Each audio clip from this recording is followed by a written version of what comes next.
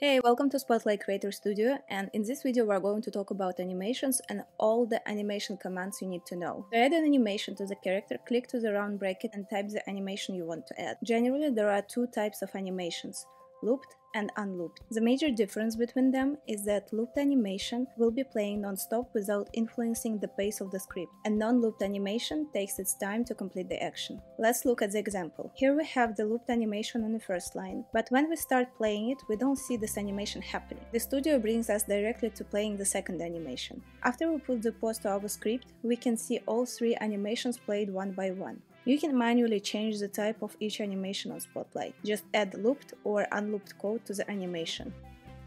Do you see the change of playing the animation in the new scenario? Now the first animation has the beginning and the end, so the studio plays it, but it skips the second because we looped it and did not put a pause. And now the narrator speech bubble appears after the character finishes playing idle sync serious animation, instead of appearing immediately like it was in the original version. If you find an animation too long, you can shorten it by using the duration command. Don't use the duration command with looped animations, otherwise they would look a bit buggy. The other thing you can control on Spotlight is the animation rate. Rate 1 is default. The bigger the number is, the faster the animation plays. Numbers below 1 will slow down the animation playing.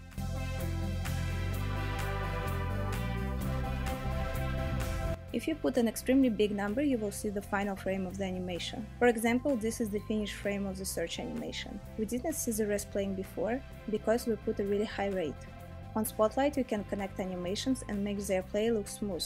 For example, look at the three animations on the screen. The first animation doesn't have any hands movement and the second does. Then on the third animation, character puts her hands to the chest. If we use mix for every next animation, then the character will connect all of them. There is also a delay command that you can add to an animation. If you watch the customization tutorial, you already know it. This command, as you may guess from the name, delays the action for the time you write. For example, here I set the delay for 0.8 seconds, so the character will play the sync animation for 0.8 seconds and then she will move to the laugh animation. You can use mix and delay commands to combine animations together and create your own unique animations. Let's combine those two animations with using delay and mix. You can see that the second animation happens 0.5 seconds later. Make sure to check out those functions yourself and create your amazing new animations.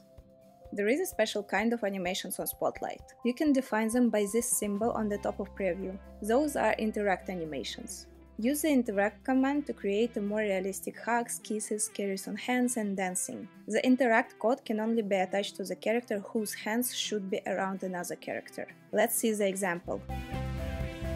It's important to remember that the character who interacts should be written after the character who receives the animation.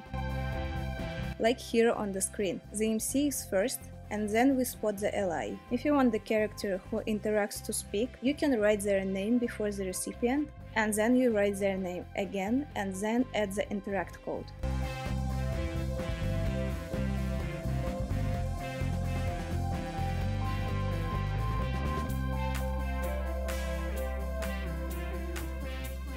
A kindly reminder that in the tutorial book you can find a big paragraph about animations and the demonstration of all the commands. That's all for the animation tutorial. Thank you for watching. Create and share your stories on Spotlight.